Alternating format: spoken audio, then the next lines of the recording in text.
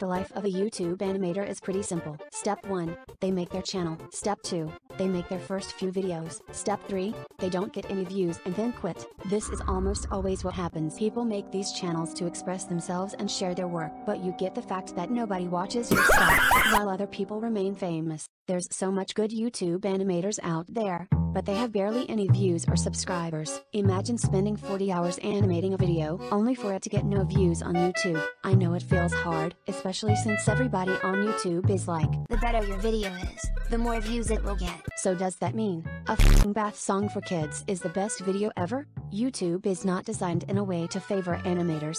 Animations take a while, but YouTube doesn't care, just like how nobody cares about your animations. And it's hard to get popular on YouTube even without being an animator. I only got viewers because I made 30 Pibby videos which I barely put effort into, yet people still think I did, which is pretty ironic. I wonder how almost no one saw how repetitive I was making them, but oh well. If you enjoyed them, thanks I guess. And that's when it hit me. The videos I actually put effort into weren't getting as much views as the Pibby ones, because since Pibby was a popular character, my Pibby videos got popular anyway.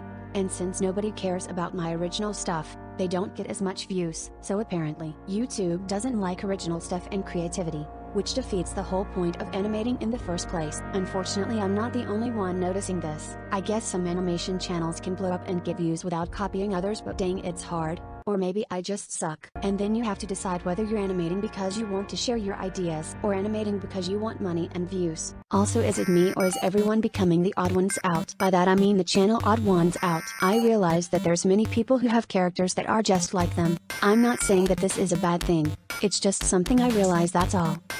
Now we're going to talk about the darker side of smaller YouTube animators. You have the animators that are actually good. Then, you have those ones, you know, the ones who are like, why did you write something mean in my comments section? I will come to your house and kill. I understand that you don't want people to hate on your animations, but why would you waste your time making 20 videos hating back at that person? Also, if you think doing this makes you look tough, it doesn't. You'll look like a f***ing clown. Just delete their comments. Jeez.